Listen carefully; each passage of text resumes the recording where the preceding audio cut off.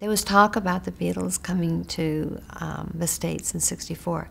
Brian Epstein, knowing how much the Beatles idolized Elvis, admired him, got a hold of Colonel Parker to see if there was any kind of arrangement that could be made, you know, to get them to meet. Everything was quite secretive. You know, not a big deal was made about it because no one wanted it to get out in the press, especially Colonel Parker, and he would say how, you know, no one could say anything.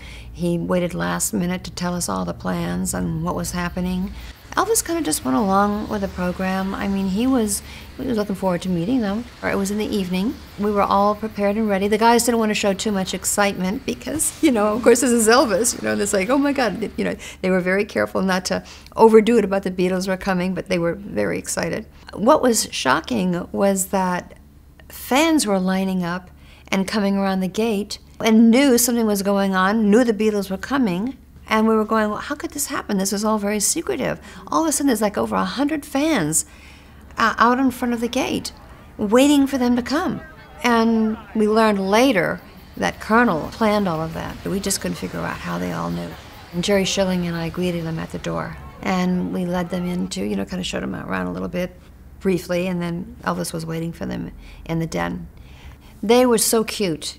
They were so cute. They were so excited, but so nervous.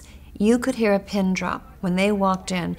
You know, they looked around the room, they came in, you know, they're kind of like looking, and, you know, all they cared about was, you know, seeing Elvis. They were excited, but holding it back. They wanted to be respectful, but I was amazed at how shy they were. We walked into the room. Elvis was sitting on the couch and got up and said hello. They were speechless. They were totally speechless. They were truly like kids, you know, meeting their idol, especially John Lennon. John was shy, timid, looking at him. I mean, I really believe that he just couldn't believe that he was actually there with Elvis Presley.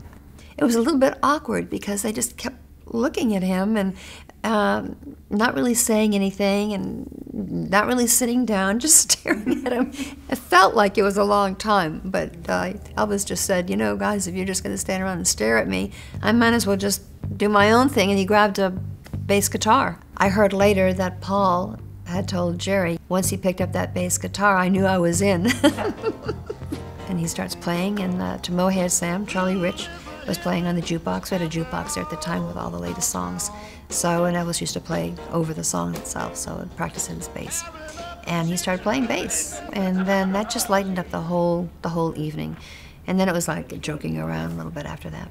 I think that Elvis, you know, walked away from that thinking that these were good kids, that they've already sensed, you know, their popularity, but I think that knowing that they were in the States and they were getting a lot of recognition, that he wished them a lot of luck and well-being. Before they left, they invited Elvis to visit the house they were leasing a few days while they were here. And Elvis said, you know, he didn't know what his schedule was, but I do know a couple of the boys went. I think Jerry went. I don't know if Joe went, but I do know that maybe Alan and Richard Davis had gone over. And they came back and said, boy, they were great to hang out with.